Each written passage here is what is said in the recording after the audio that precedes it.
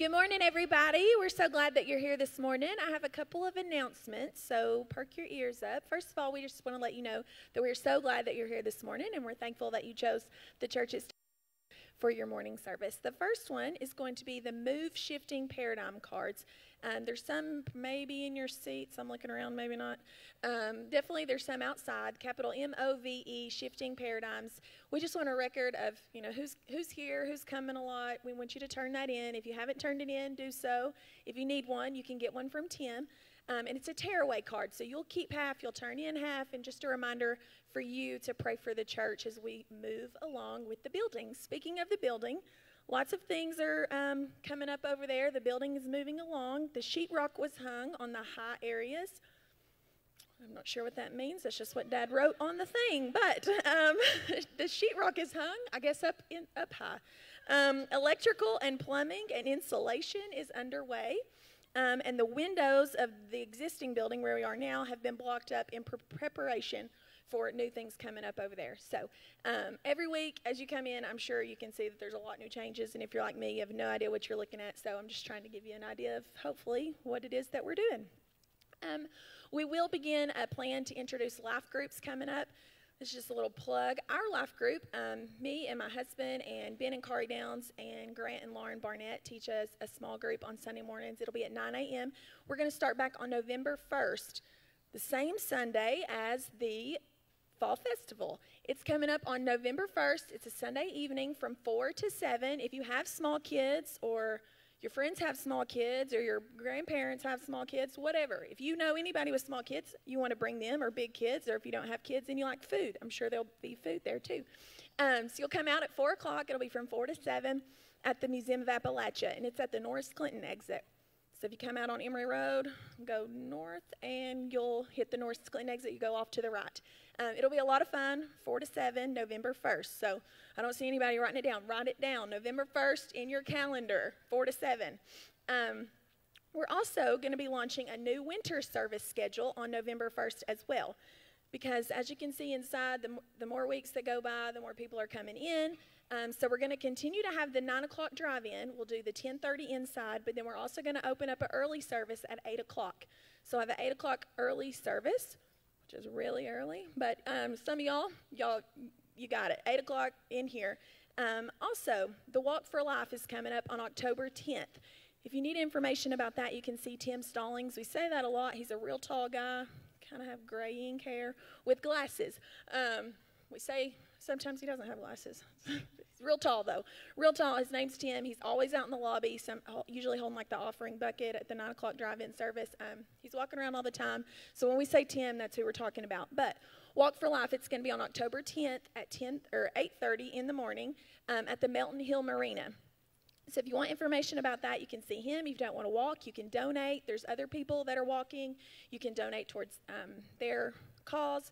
So just get involved that way. Also, there's a lot. I'm sorry. Is that it? There's a family mission trip coming up in Kentucky. It's in November. I don't have the dates written down, but see Clark outside at the youth station, and he'll be able to tell you about that. It's for ages 6th grade and up. So, because we're inside and there's COVID, give everybody some air high fives, turn around, say hey to about 10 other people, and as the band comes up and starts, we're so glad you're here and hope y'all have a great time.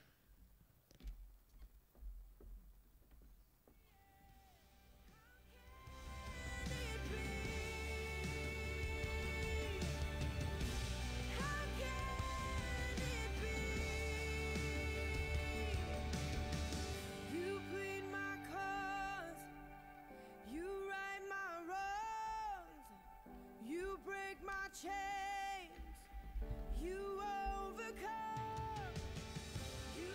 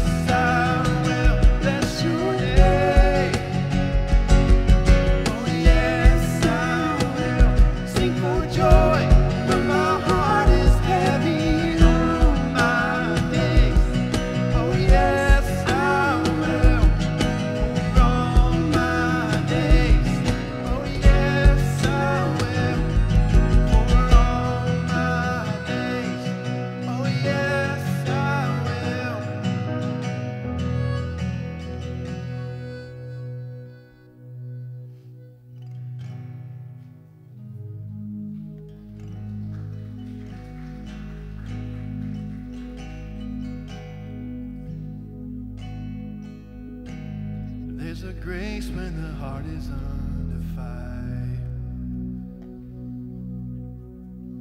another way when the walls are closing in. When I look at the space between when I used to be and this reckoning, I know I will never be alone. There is another in the fire, standing next to me. There is another in the waters, holding back Should I ever need reminding of how I've been set free? There is a cross that bears the burden where another died for me.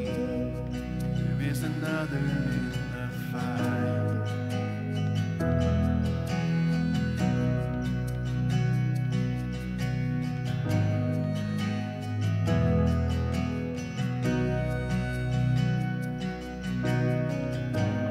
Dead left for dead beneath the waters. I'm no longer a slave to my sin anymore. Should I fall in the space between what remains of me and this reckoning? Either way, I won't bow to the things of this world.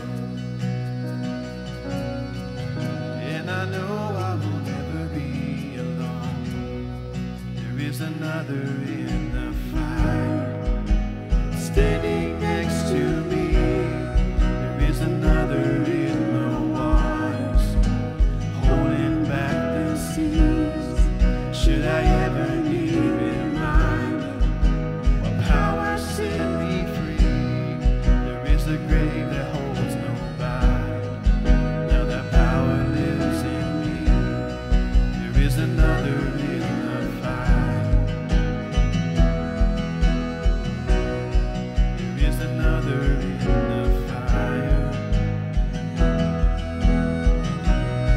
There is another in the fire. There is another in the fire. And I can see the light in the darkness as the darkness bows to him. I can hear the roar as he speaks us, as the ground beneath West End. I can feel the walls shake beneath us. It's between West End. Nothing stands between us. Nothing stands between us.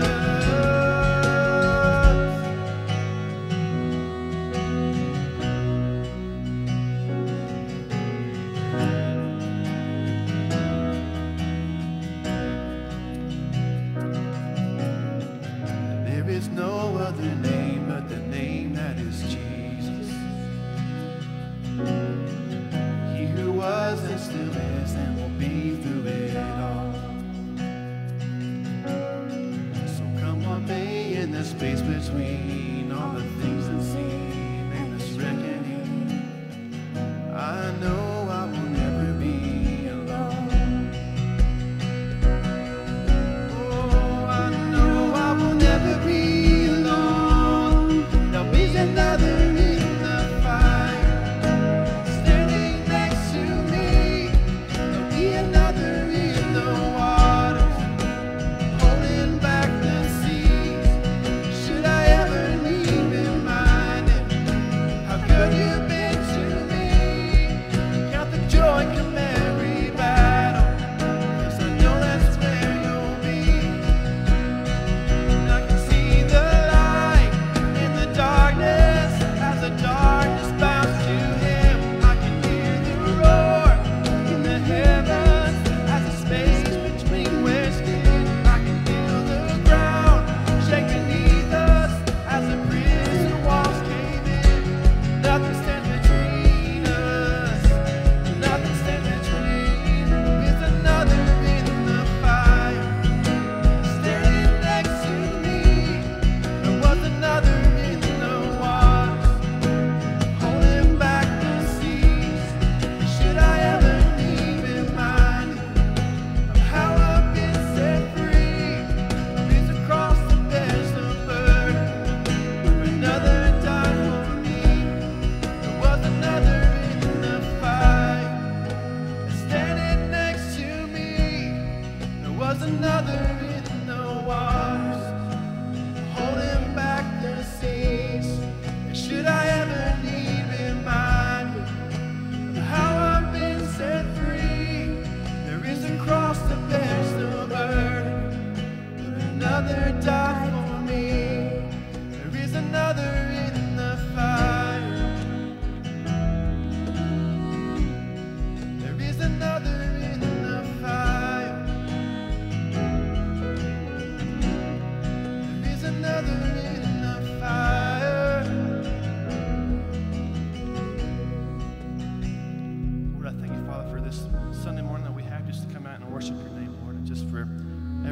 that you are in our midst, Lord, and you're in the fire with us, Father, with whatever we go through, Lord. I thank you for Pastor Joel as he brings a message for us. Help us have open ears and hearts to receive what you have for us this morning, Jesus. In your name I pray. Amen.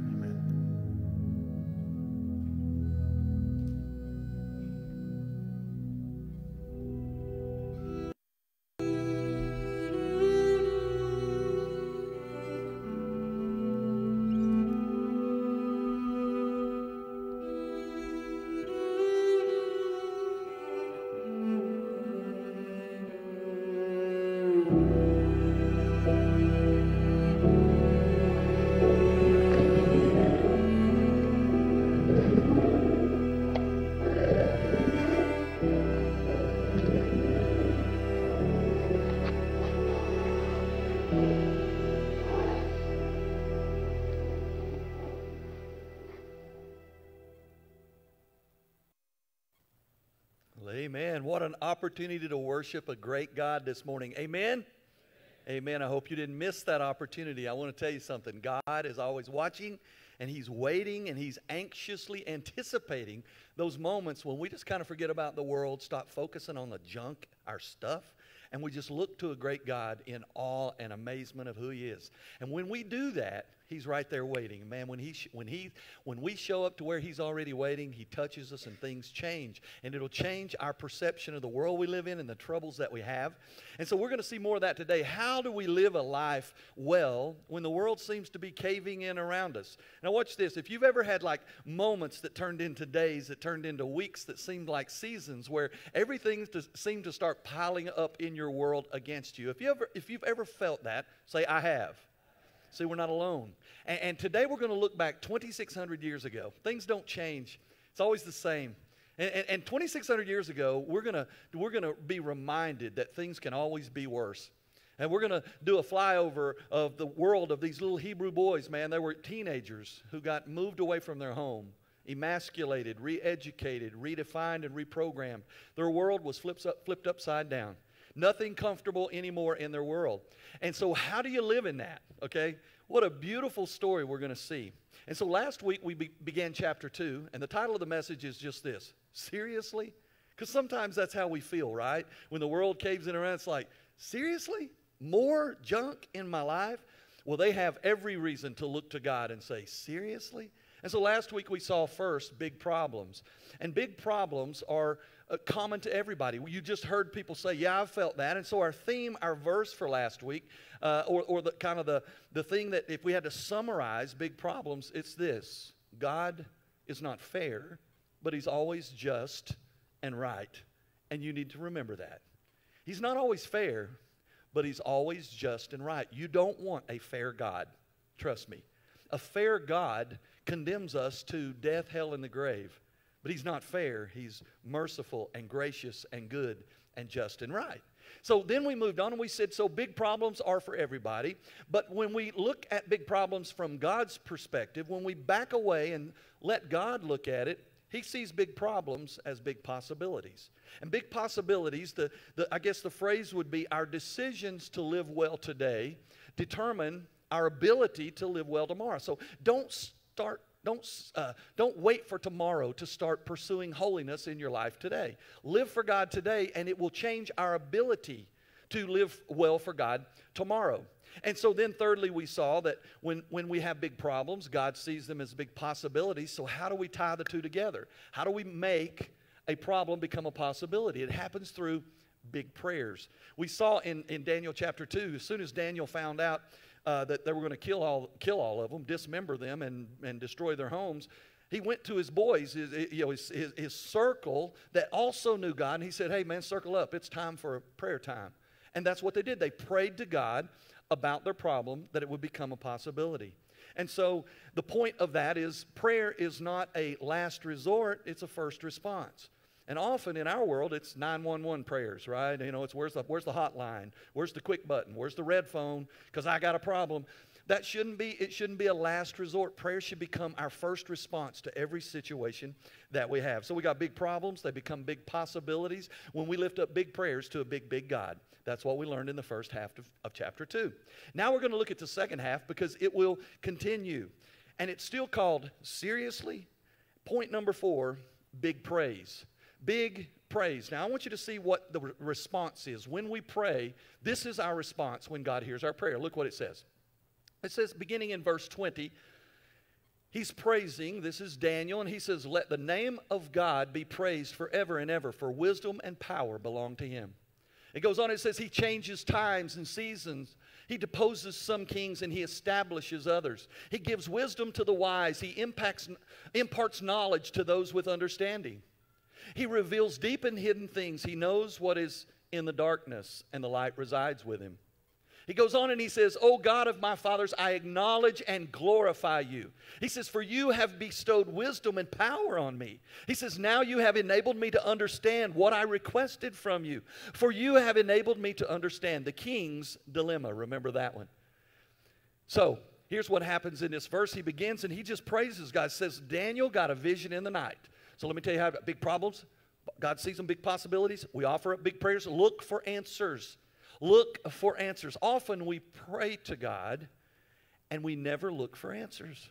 We need to journal our answered prayers. We need a record, a tabulation of all of God's answered prayers because that's what builds our faith. Because over time we say, no big deal, I can pray. And even if the answers don't look like our answers, when we know that God has answered, we have more trust. It builds our faith. It builds our relationship with a God who loves us. We begin to realize he's actually listening to my prayers.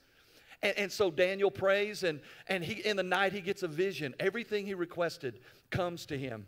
And so God begins to make possibilities out of his problems. But notice he says in that everything belongs to him. He takes no credit.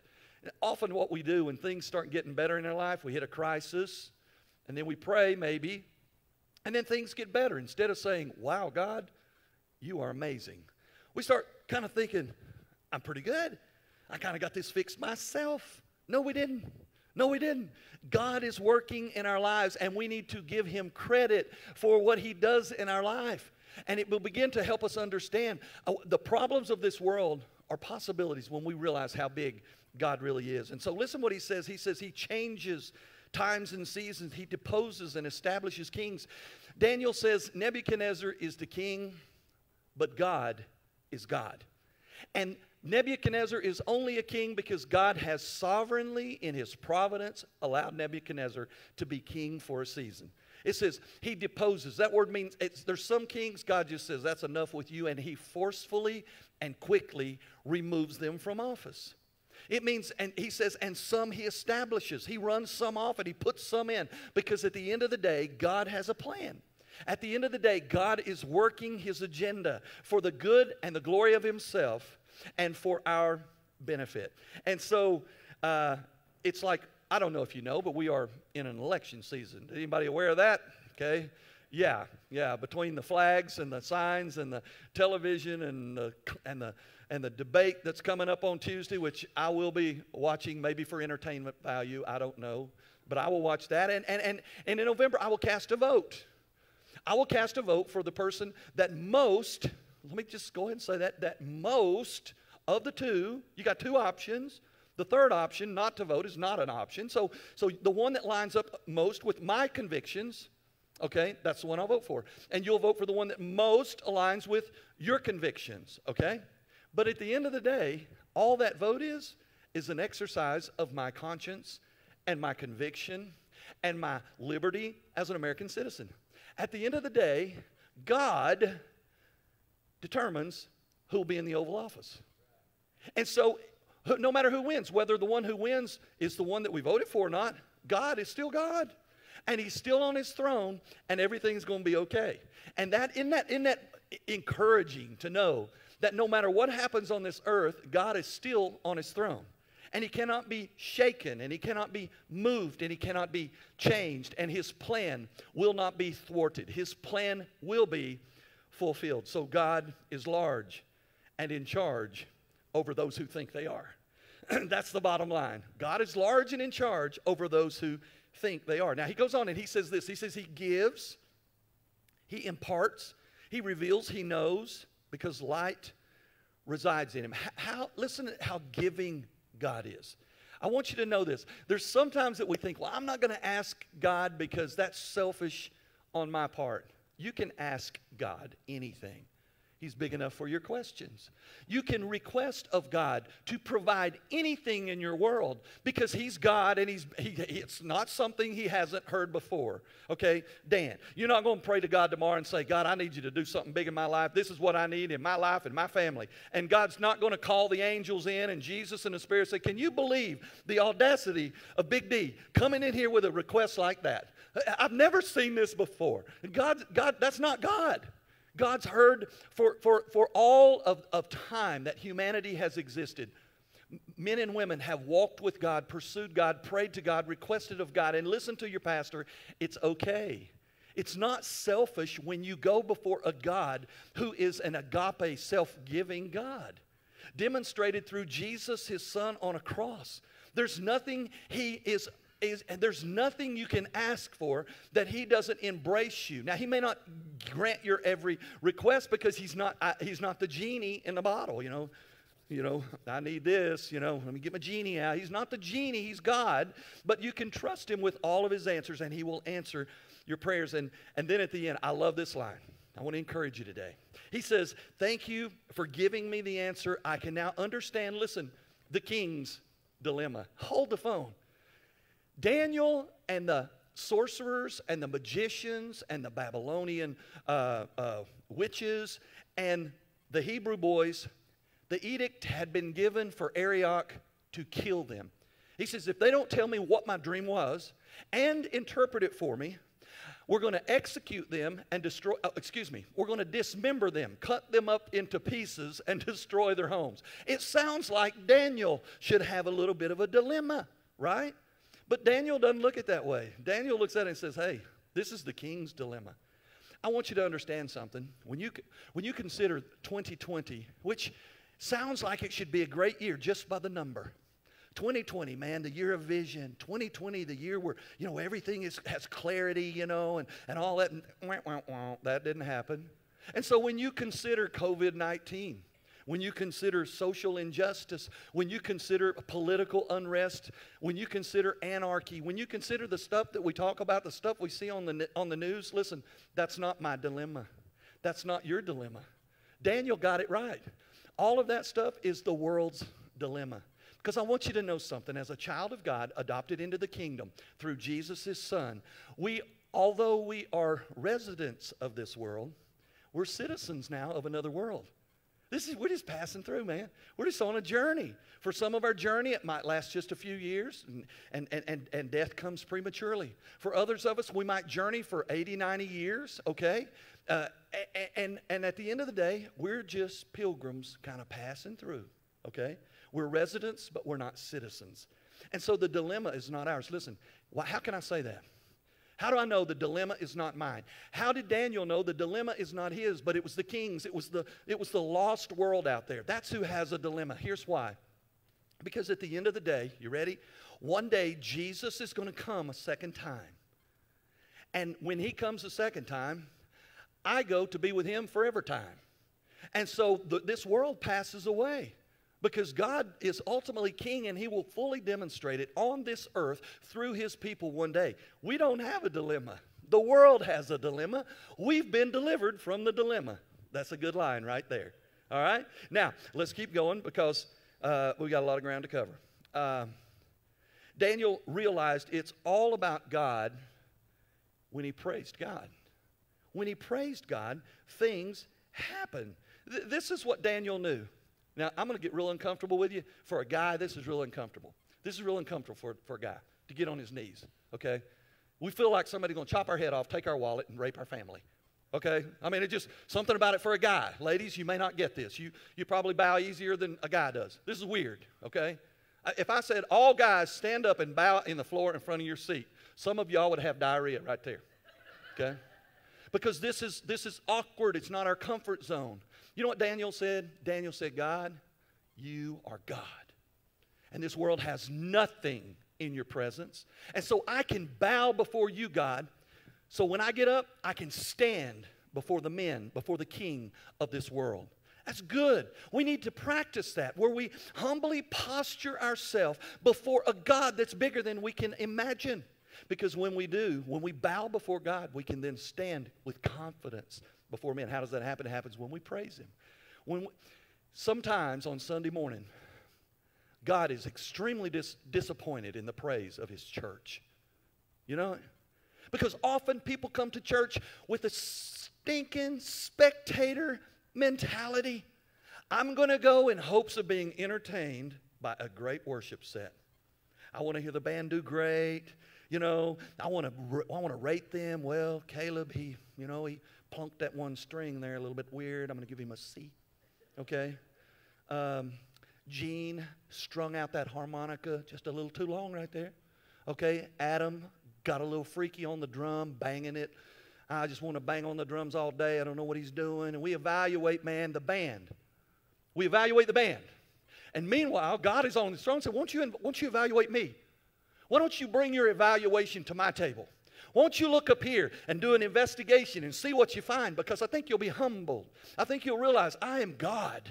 And what the worship team is trying to do is help you get to a place where you can praise and worship our God. I want to challenge you. You'll have the opportunity at the end of this service. We'll sing another song.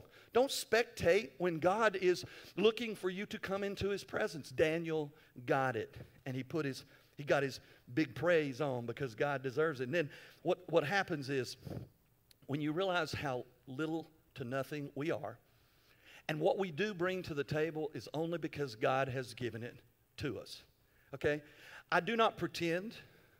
I do not suggest. I do not tell anybody that I'm the brightest bulb on the tree. Okay? I know what goes on in the gray matter here. And if you could see inside there, you would run. Okay? I don't suggest that. But I do suggest this. I got a big God who put what's up there up there.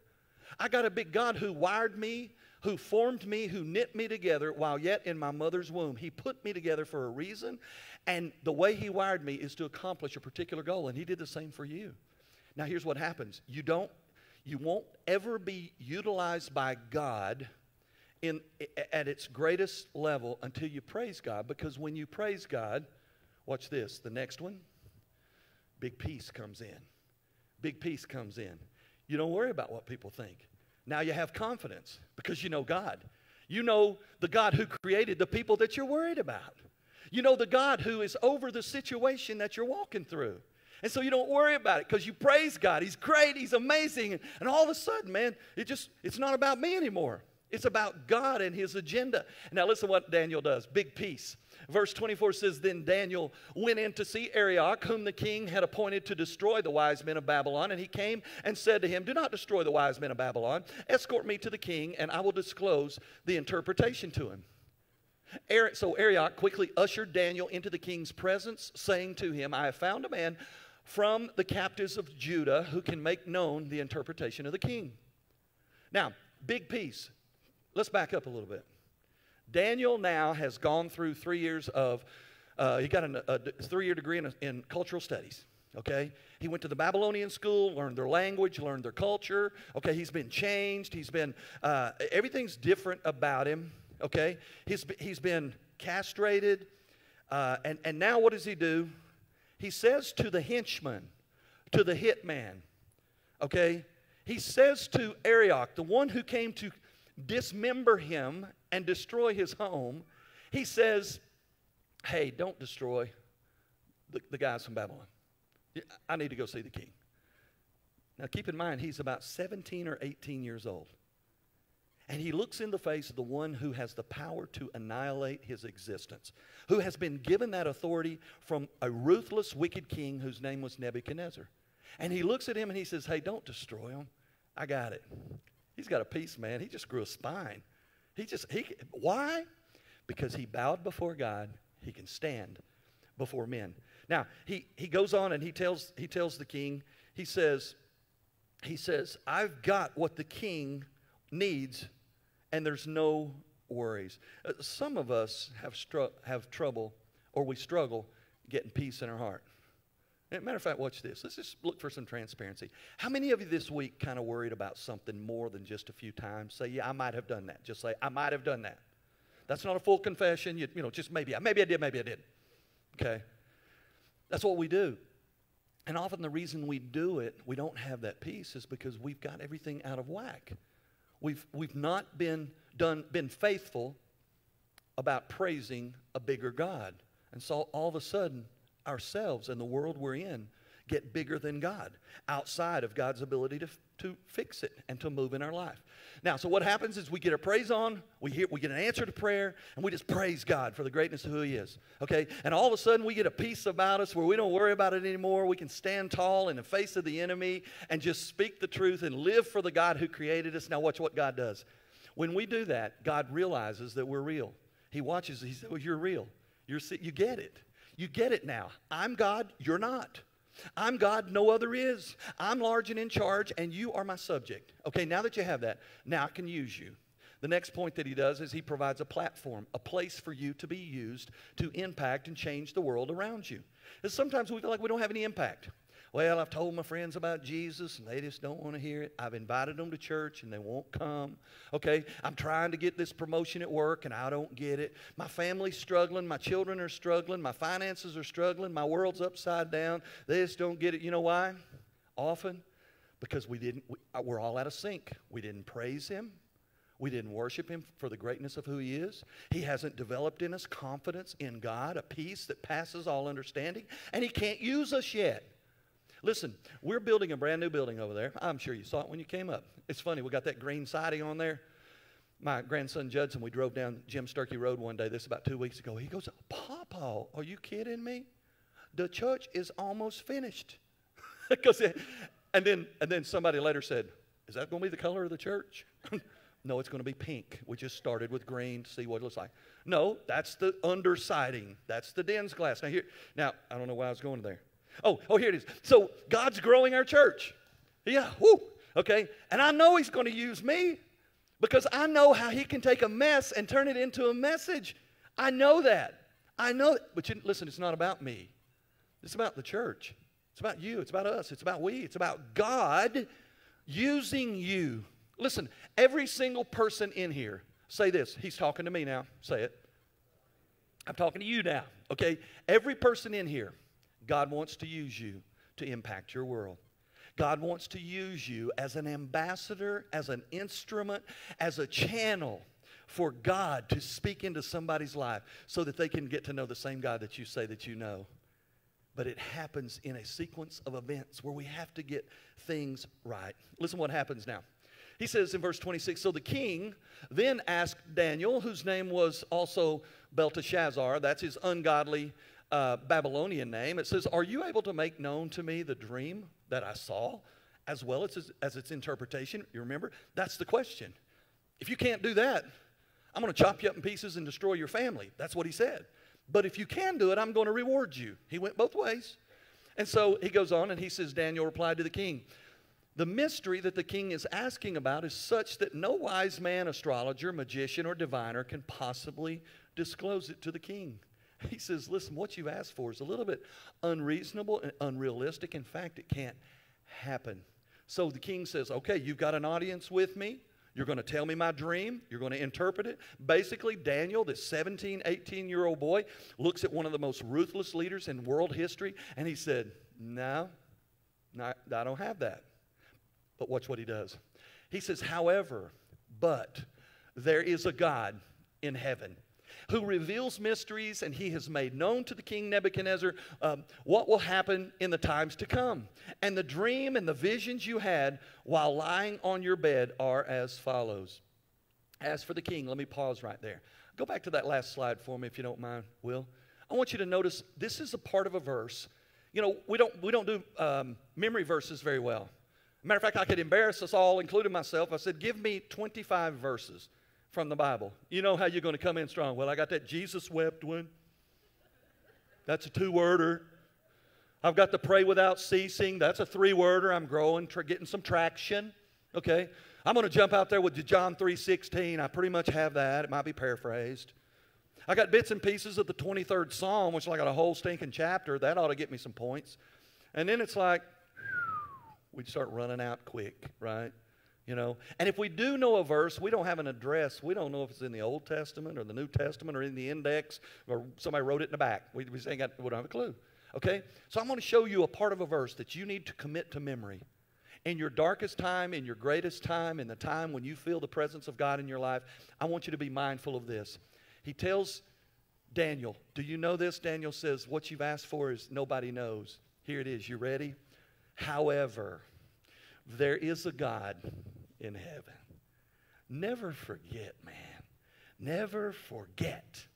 There is a God, Yahweh, Jehovah, true and living, creator, sustainer of the universe, the one who spoke everything out of nothing. There is a God in heaven. No matter where you are, no matter what situation you find yourself in, no matter what dilemma of the world you might be walking through, never, never, never forget there's a God in heaven. It's just that simple. Now, okay, back to the next verse. Now he's going to begin and he's going to unpack what it is that the dream is all about. He says, as for you, O king, while you were in your bed, your thoughts turned to future things.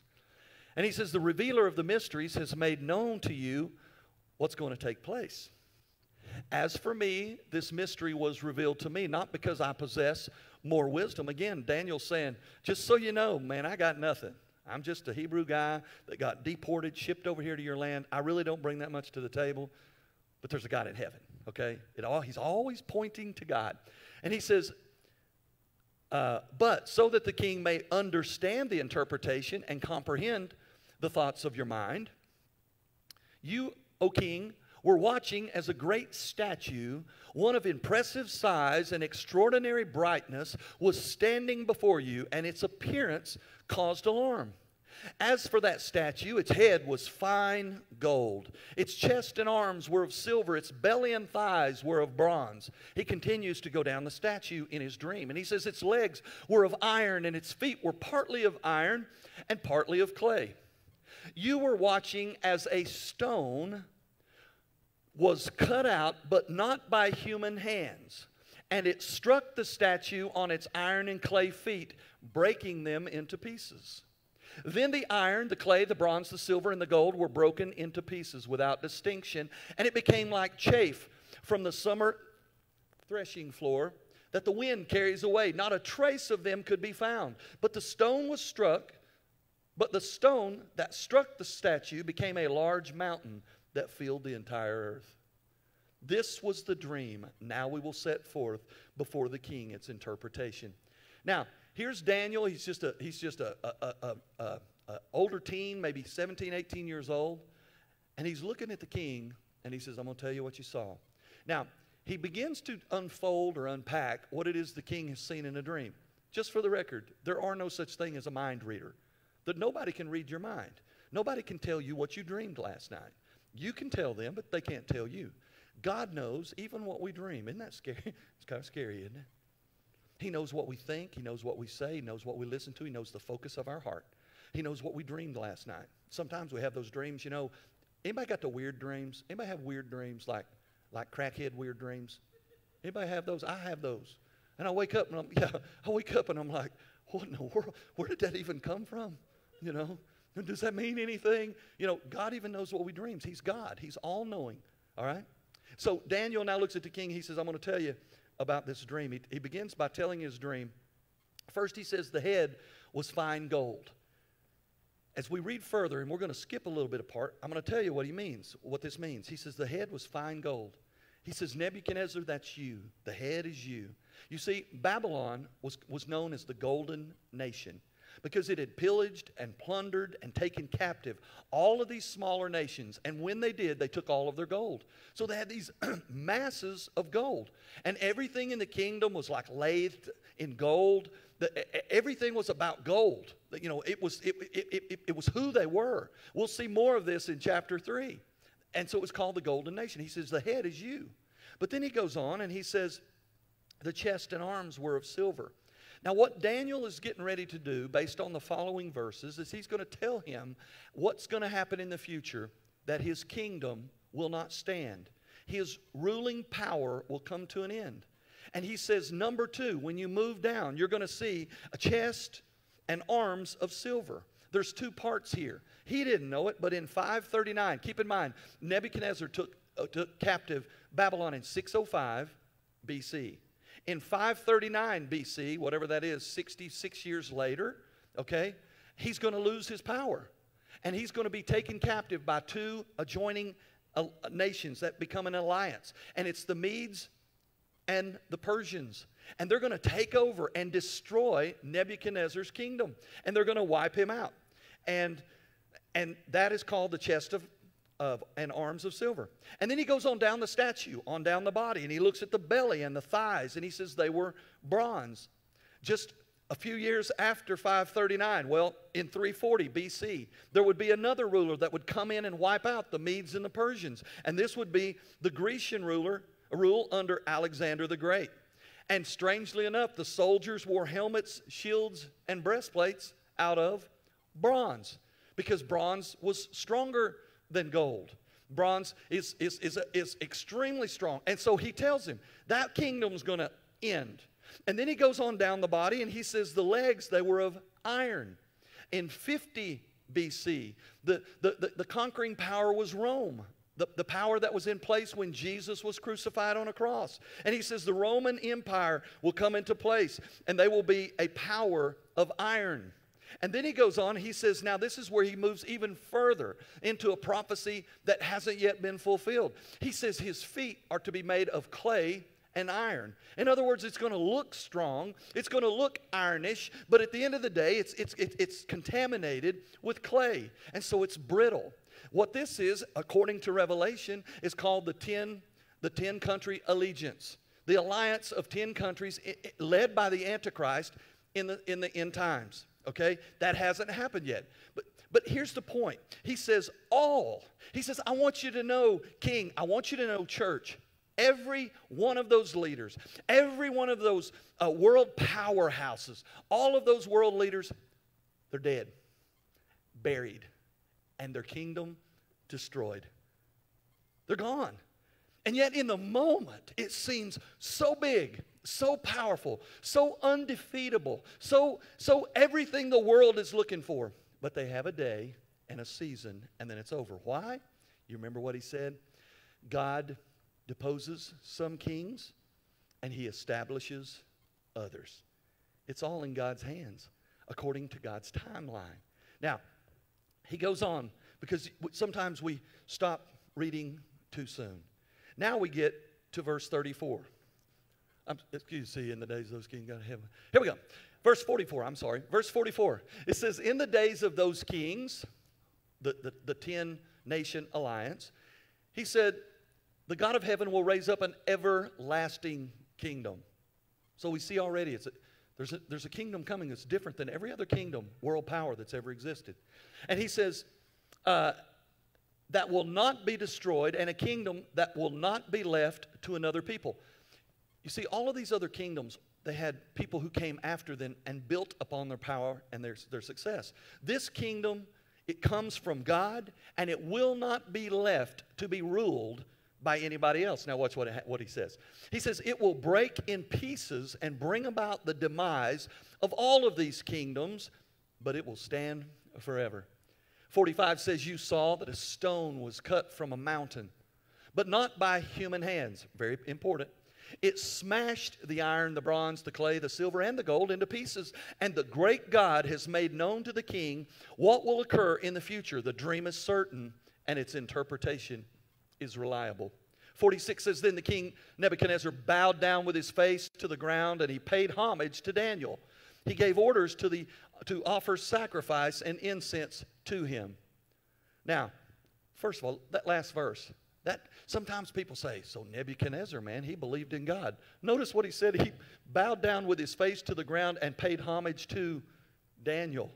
You remember how many times Daniel said, it ain't about me, it's about a big, big God. Sometimes we say that, but when things turn around and we get out of the dilemma of the world, all of a sudden, just like it could have happened here, the world wants to applaud us. The world wants to say, attaboy, good job. And sometimes the default mode is to kind of embrace that. yeah, it's kind of good to be me, okay? It's good to be me. When in reality, it's not. It's good that God is God. Now, in this verse, he refers to this stone that's cut out of a mountain, okay? And it's not made with human hands. 2,600 years ago, the king of Babylon had a dream. And in that dream, there is a stone not made with human hands that comes onto the scene and destroys all worldly, earthly kingdoms. 2,600 years ago, 600 years before Jesus even got here, Jesus has yet to return to establish this kingdom on earth, but he will. But he will. And there's nothing that anybody could do. Let me just tell you, Jesus is the stone, not formed with human hands. Virgin Mary, a young girl, had never been with a man. She's engaged, but she was pure. The Holy Spirit of God came upon her and made her pregnant with the Son of God, the Messiah of the world, Jesus, not made with human hands. He came into this world, lived a perfect life to die, a perfect sacrificial death upon a cross.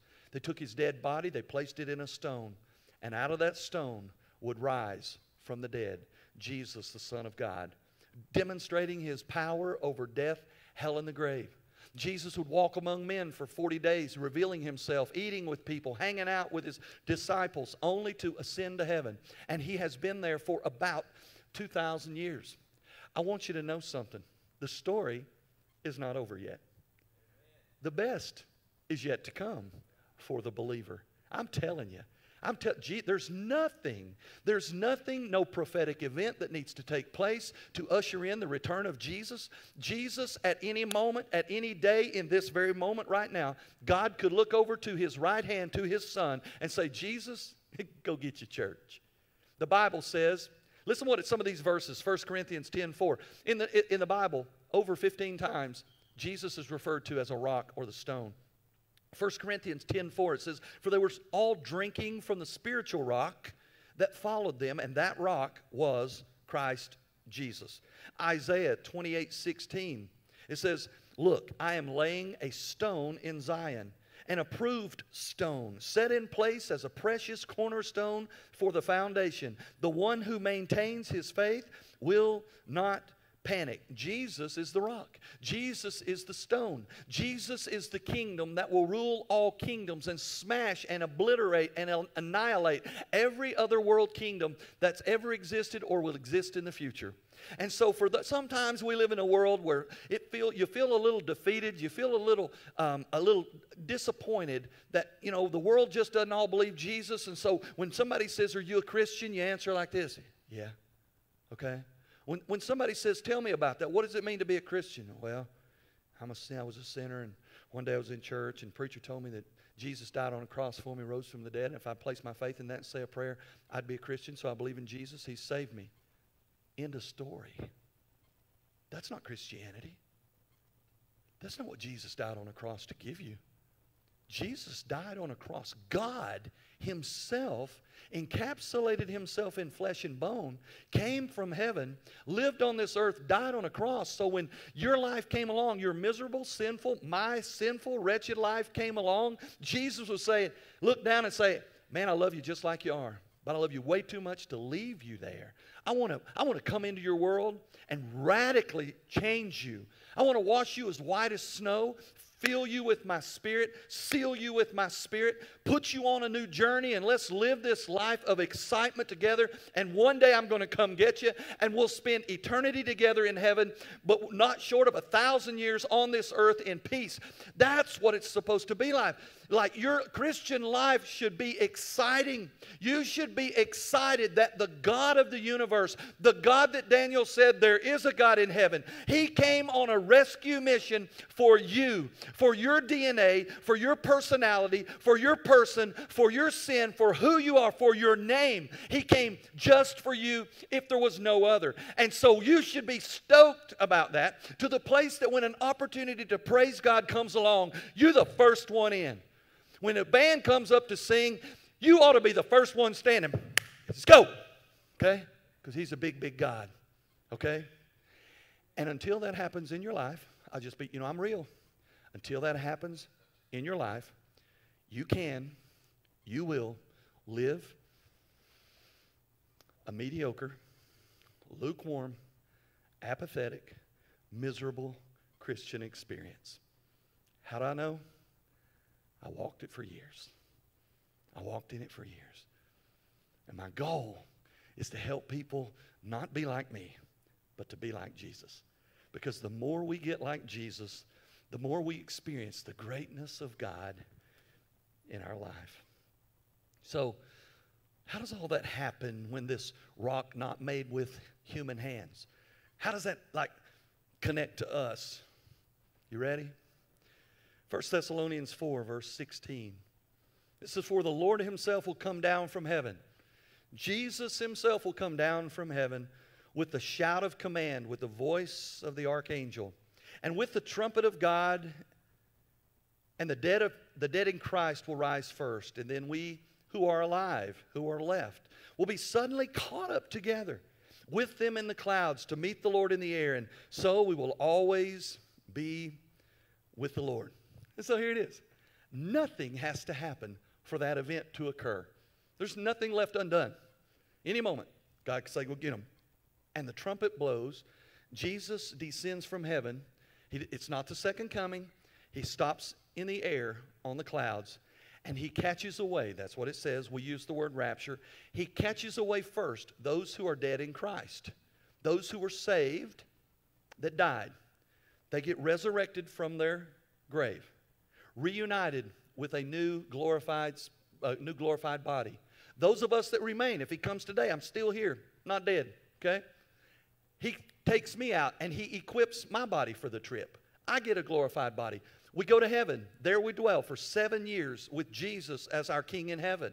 God on his throne in worship for 7 years. Activities happen there. Meanwhile, on this earth, hell breaks loose. It's called the Great Tribulation. For 7 years, all of the wrath of Satan himself, all of the wrath of God is poured out on this earth. And it's terrible and unbelievably bad. But at the end of the 7 years, God says, okay, Jesus, now go back. And he comes back and he brings somebody with him. It's not the angels. It's you. It's me. It's those who he took home to heaven. He prepared us for the great battle. We come to earth and Jesus wipes it all clean, destroys the enemy, and we rule and reign with Jesus on this earth for 1,000 years. It's unbelievably beautiful story. Nobody can write a story like this but God, the story writer. And that's what's going to happen. Revelation 22:20 says, the one who testifies to these things says, yes, I am coming soon. This is Jesus speaking. Amen. Come, Lord Jesus, which should be our prayer. I'll finish up. We're going to move on down to verse 48. Lastly, I want to tell you, when you live for God, when you praise God, when you let God do great things in your life, when he develops a platform for you, when you get it right, you don't have to worry about anything. You don't have to worry. Why? Because God is the God of big provisions. Look what it says now, the big provision. Look what God does in the life of Daniel. 48 says, then the king, Nebuchadnezzar, he elevated Daniel to high position, and he bestowed on him many marvelous gifts. He granted him authority over the entire province of Babylon and made him the main prefect. Hold on right there, Will. Over all the wise men of Babylon. Now hold on right there. So listen what he does. He takes care of Daniel. God looks out for those who look to God. Oh, never said that before. I like it. God looks out for those who look to God. And he's taking care of Daniel. So what about his boys? What about his little posse he had there that he walked 1,000 miles with? Kind of forgot his buddies, I guess. Watch this. Verse 49. It says, and at Daniel's request, the king appointed Shadrach, Meshach, and Abednego. That's their ungodly Babylonian names. His friends.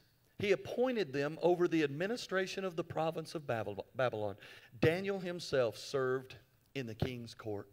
You know, we get so hung up sometimes on taking care of ourselves, worrying about provision for ourselves and our family. Meanwhile, there's a God in heaven, and he'll provide for us. He is the provider.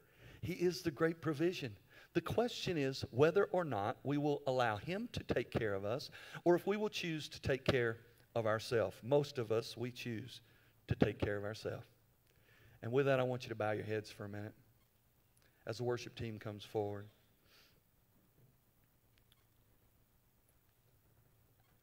And I want you to think for a second. Does your life have some big problems? Is there stuff going on in your world that's bigger than you are right now? It may be relationship. It may be wayward children. It may be disappointments. It may be a career. It may be a sickness. Just problems. How do you know if you have them? The thing that you think about most, that's your problem. I want you to right now just pray to God regarding your big problems and ask Him to help you see the big possibilities in your problems.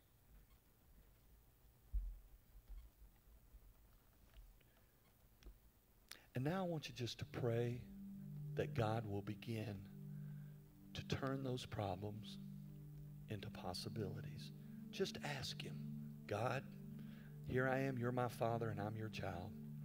I'm asking for intervention. I'm asking that you do what I can't do for myself. I'm asking that you move supernaturally in my problem and turn it into a possibility.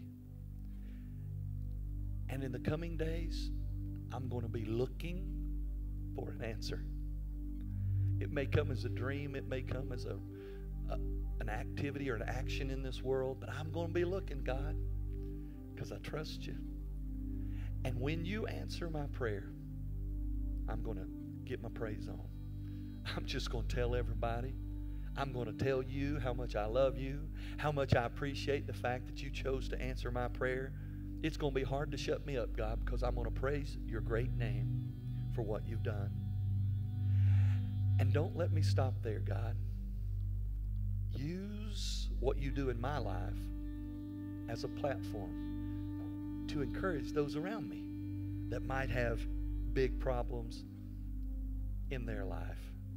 And help me with every passing day begin to surrender to the fact that you are the greatest provision this world has ever known.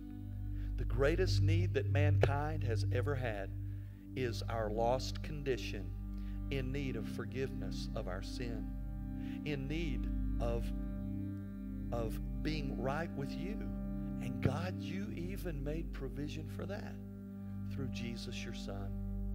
And now, God, as pastor, it's my prayer that if there's someone in here today that they've never received Jesus into their life to make them right with you, that great provision that only you could give, I pray that your Holy Spirit would reach into the depth of their soul and invite them into your presence. And God, I pray that they would be willing to respond by saying, God, I know I'm a sinner, and I believe you've provided Jesus to make a way for me to get to you. I want Jesus to come into my life, not just to save me, but to be my new King, my new Master, and my new Lord. Thank you, God, for being so good. Thank you for being in particular so good to me. In Jesus' name, amen. Maybe you prayed a prayer today that you felt God heard your prayer. You felt that you were serious about your prayer. This altar's open in the last song. If you want to come and bow and just pray, to kind of drive a stake in it, to make a mark on your calendar, that's the day I left it at the altar. If you just asked Jesus to save you, you need to go public with that. You need to contact the church and let us know so we can help you in your new journey moving forward with Jesus as your Lord and Savior. And with that, let's stand and worship our God. Amen.